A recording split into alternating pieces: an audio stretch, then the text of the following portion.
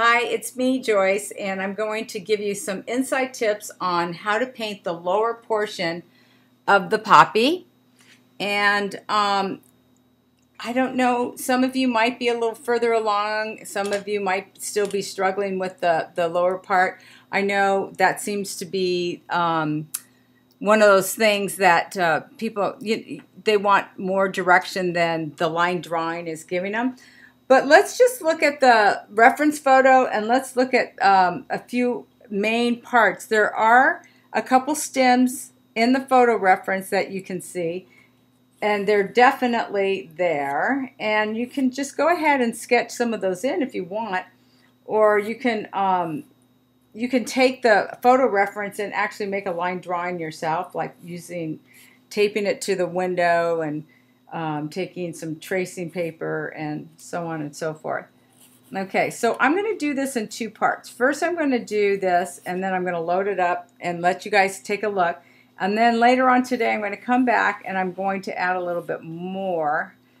Oh, these are those knobby, the round things. I love those. And you can place those anywhere also.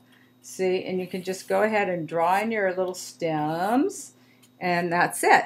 Now I'm going to do phase one, and that is painting everything that I see in the foreground. I'm mixing my Winsor green, and I'm going to put, let's see if you can see it that way.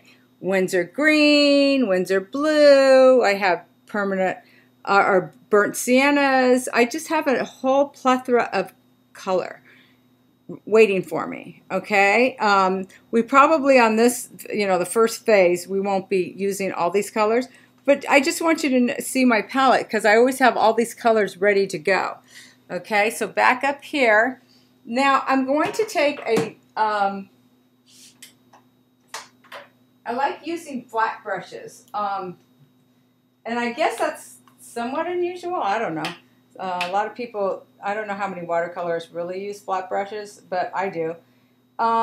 Okay, here's one way of doing it. Now you can take a flat brush and just come on in and then lay it in, lay it down, okay, and then follow the line that way. If you have a more narrow brush, like the one-stroke brush that was on the supply list, you can use that also. And I love this brush because it holds a lot of pigment and it doesn't release really quickly. So and then you want to make sure that you really load up your brush, okay? And then once it's loaded up, you're going to come over here and you can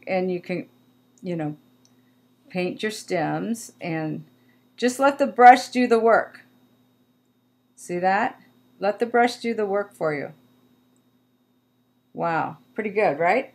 And once that is taken care of, while it's still wet, this one might still be wet. You can like put a dark side where and then have a highlight. Okay? So there you go. And then for these pod-like things, same thing. We're going to first take a mixture of whatever you see. It really doesn't matter what pigments you're using. Just kind of look at it and take the colors from your palette and let them guide you through it. See this? Here's one of those pod things. And so when I paint these, I like to put one side darker than the other, right? And if you notice, I'm looking at my photo reference and it's like this green that I'm using is nowhere, it's not even seen in this photo reference, but that's okay. I like these colors combined.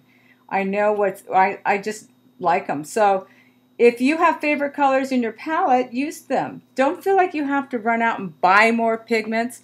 You can just use what you have. And, use your yellows and the blues that you have in your palette and go ahead and mix a pretty green if you want. If you have red, of course you have red. Red mutes.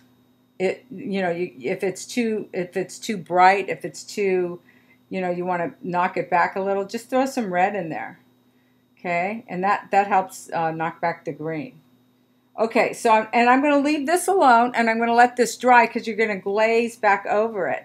And so what you're going to do is just come along, and I want you to paint all the stems. Okay, and then paint all the stems and, have some movement coming through. So I'm breaking up all these little tiny shapes, and then when I get to the background portion, I'll just make sure I get, and it's going to get darker as it goes further back. Like this guy can be even darker because it's behind this one. So I'm going to knock that back for you. Just put a little darker value on it. Okay, boom, boom, and away you go. And of course underneath here. Okay, so that you want that to stay. I'm doing this quickly, and look at it's dripping. But what I want to see is, the darkest behind the lightest, and so on and so forth.